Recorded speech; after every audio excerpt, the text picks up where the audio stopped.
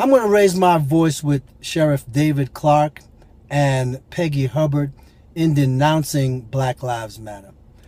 As a black man growing up here in the United States, growing up in Bedford-Stuyvesant during the 60s and 70s, I lived on Kosciuszko Street between Tompkins and Marcy during the 60s, 70s, and early 80s. Never once got stopped by a cop, except for traffic violation when I started to drive. I lived in Harlem. Never once got stopped by a cop. And I used to come home from work sometimes at 3, 4 o'clock in the morning. And never once got stopped by a cop. And growing up in Bedford-Stuyvesant, the only time I was ever stopped and accosted was not by a Chinese kid, not by a Spanish kid, not by a white kid, but by these black thugs that were in the neighborhood who were taking things off of people who terrorized the neighborhood. They were terrorists. And they were terrorizing other black folks, and it still happens now. That's why so many of our black people are getting killed in our own neighborhoods. And we want to talk about Black Lives Matter. Why should anybody care? Why should anybody else care that Black lives should matter when it doesn't even matter to many of us? What do I mean by that? We're 14 to 19% of the population. Yet we slaughter 78% of our babies. Why don't we go and protest in front of Planned Parenthood, who's killing our babies? And it's planned that way to kill our babies. It's genocide, but you guys are not protesting that. 78% of our babies are being slaughtered. How many of you in Black Lives Matter have ever had an abortion or had your girlfriend have an abortion? And then you want to start pigs in a blanket, frying them like bacon, and you frying your own kids? And you want to talk about Black Lives Matter? Did anybody protest when a little girl who was sitting on her bed got shot and killed? We're in her bed, in her mother's home. Nobody protested that. If you did protest it, maybe the news didn't cover it. If you did, I'm sorry. But did anybody protest Kayla Mueller? You guys know who Kayla Mueller is? Kayla Mueller went over to the Middle East to help some girls, to help people who were being ravaged by what's going over there. She was captured by ISIS and raped repeatedly, day after day after day. And this government knew it and didn't say anything about it, didn't go in and get her, and they finally killed her, savagely killed her. Why don't you go and protest your politicians and ask them, why didn't they go and do something about that? Didn't her life matter? She was making a contribution to society. And that's the problem. We as a people are not, as black people, we don't understand what's going on here. We're killing ourselves. Our neighborhoods are not safe. Our neighborhoods are not. Why should I have any fear? I don't have any fear. But why should our people have fear of walking around our neighborhoods because they think somebody's going to come and attack them or come and mug them or come and stick a gun in their face? And not a white kid, not a Chinese kid, not a Spanish kid, but a black kid. Not a black kid. And those are the guys who you want to go out and protest when they get stopped by a cop or shot by a cop and get attacked. I know not a lot of you not going to like what I'm saying. But the fact of the matter is that we as a people have got to stop this nonsense. I as a Christian cannot participate in this nonsense about Black Lives Matter as though nobody else's lives matter. I can't do it. And us as a people, we're too used to bending over, grabbing our ankles, and taking it all the way up to the mustache and still holding out our hand and saying, what's the government going to give me?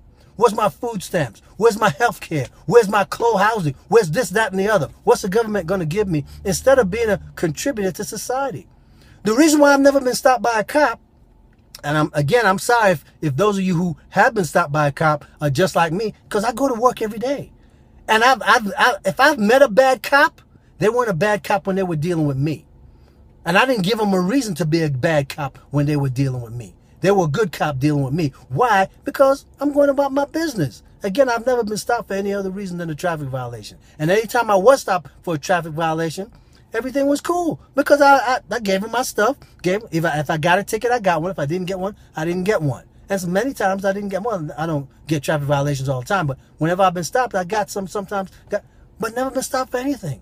So we as a people have to make sure that we stop with this victim mentality. Yeah, we were victimized back in the slavery days, but we have an opportunity now to do something and be a contributor to society. If I was to ask you and take a poll, If you could tell me what party, what political party was responsible for Jim Crow, slavery, and segregation, you'd probably say it was the Republicans. If I were to ask you who was fighting to abolish slavery, you'd probably say it was the Democrats. You'd be wrong on both counts. And I am not a Democrat or a Republican. I am a Christocrat. Whatever Christ is doing, that's what I'm doing. And that's all I'm doing. Right? I don't support any party for anything that they're doing. I look at what's going on and I observe, but the Democratic Party has been used to giving us stuff so we be quiet and we take whatever it is they would dish out to us. And we're being raped by this country. Not by some of these politicians in these parties are raping our people on a regular, consistent basis. But you don't care as long as, you know, we got our hand out. A lot of people not going to like this. I know I'm going to get a lot of bad comments on the bottom of this, which is going to prove my point. Because when I have to support everything black people do because I'm black. Absolutely not. I'm not doing any foolishness like that. Right? If it's wrong, it's wrong. And talking about pigs in a blanket, frying my bacon is wrong. And that's not what, where are the decent black folks who put up a video and denounce that foolishness? We're the decent people, period. Stop thinking about you're going to be labeled as racist. Those guys are racist. You're racist when you think that you can stand up and say it's open season on white people. It's open season on police officers. I got many friends who are police officers. One of my best friends, Jimmy Myers, a police officer in Waco, Texas. He's my gym buddy. He'd give his life for you. If you were in danger, he'd give his life for you. Those of you who are in Black Lives Matter, he'd give his life for you. And you're going to talk about pigs in a blanket? I got family members who are police officers, right? And they're decent police officers. And yeah, there's some bad ones. But it's just like white people looking at all black people because they run into a couple of black people and saying all black people are bad. All black people are hoods. All black people are thugs. They're white people who think that, right? But do you justify that? So this foolishness has got to stop, people. This divide and this separation, this segregation has got to stop. And let me say one last thing. And I'll finish on this. And this is on immigration. Listen, we love everybody around the world, but come in here legally. My mom was born in Cuba, raised in Jamaica, and came over to the United States legally. My dad is Jamaican, came here legally. My grandmother, Cuban, came over here legally. Many friends and family came over here legally. This is not about keeping people out of the country. It's about people coming in here legally and doing what's right to get into the country and paying the price. That's just a simple fact of the matter. Pay the price to come into the country and do what you need to do to get in here. Now, I'm going to say this, and only people who are Christians are going to understand what I'm saying. If you're not a Christian, you're just not going to understand it. You're not going to accept it. When God sets up his kingdom, you think anybody can come in there legally? You think that they can just sneak in and come in under the fence? Or it's not going to happen because Christ is not going to allow it. So why should we take the position that, now I'm not saying the United States is the kingdom. I'm just saying that we have laws here. So follow the laws. And if it takes you a little while to come in, we welcome you to come in and participate in whatever benefits that you can participate or make a contribution to society. And that's what I go to work every day. I pay taxes. I never get a check at the end of the year. I got to write a check to the government at the end of the year. And I'm happy to do it. Because if I'm in trouble, I want a policeman to come and help me out. I'm not going to call somebody in Black Lives Matter.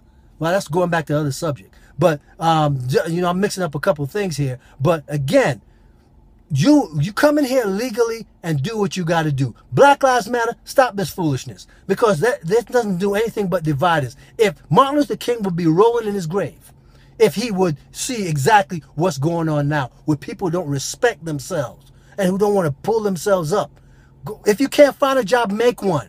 If you don't want to be poor, if you want to help the poor, don't be one of them. And then take your success and go help somebody. That's the way we do it. And that's the way it should be done. This is me, and I'm out.